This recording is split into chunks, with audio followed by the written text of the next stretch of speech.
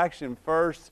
4 local teams left competing for that Region 24 title in Division 6. You can watch both semifinal matchups tonight at midnight with LCC and Coldwater tangling on WTLW, Marion Local Spencerville on WOSN.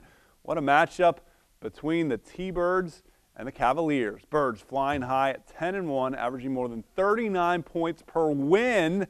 Meantime, Coldwater's defense proven to be tough game in and game out, allowing less than 14 points on 7 different occasions in that tough schedule. Pick it up in the first quarter, and Coldwater having some trouble holding on to the football. Ron Banks recovers it for the Birds, looking for the first score of the game. Nice play here. Then Brendan Stawley to Sean Thomas. What a catch. Rolling down. First down yardage. Jet sweep. Thomas gets it. Sensational freshman. Puts LCC up 7-0. Logan Schultz trying to add to that lead. Look at this run up the gut. He's inside the 30, down at the 25-yard line. Here comes that jet sweep again. Here comes Thomas again.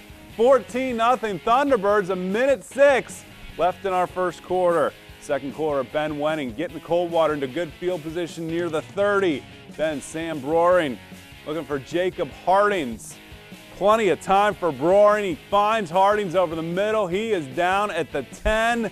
And then Broering, a couple plays later, to Brad Gear. 5-yard touchdown. Cavaliers cut it to 14-7.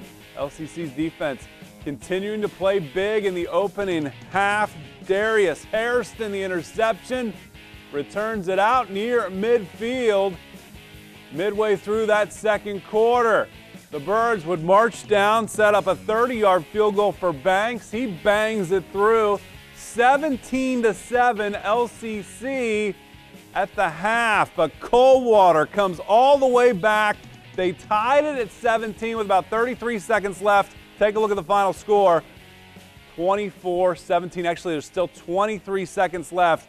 Broering hit Wenning for a 33-yard touchdown after Coldwater recovered the onside kick. The Cavalier Magic, can they hold on and complete that come from behind game? You're going to want to watch that at midnight. Stay up late, wake up, and watch it again at 10 a.m. Midnight on WT.